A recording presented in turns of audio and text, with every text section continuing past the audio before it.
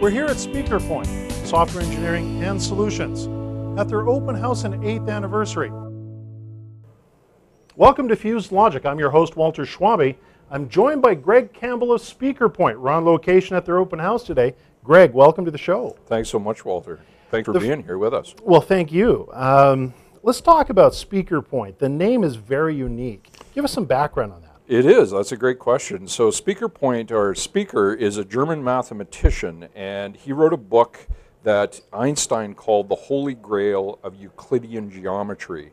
And from that, you know, it became famous. He became a famous mathematician. Now, one of his claims to fame was coming up with the first algorithms for finding the center of a triangle. And as a development company, we're always up against a three-sided polygon, triangle in this case, representing the sides representing the functionality that we're designing, the cost associated with that, and the quality of the software. So it's the old adage, you say to a customer, you can have it good, fast, or cheap. Pick two.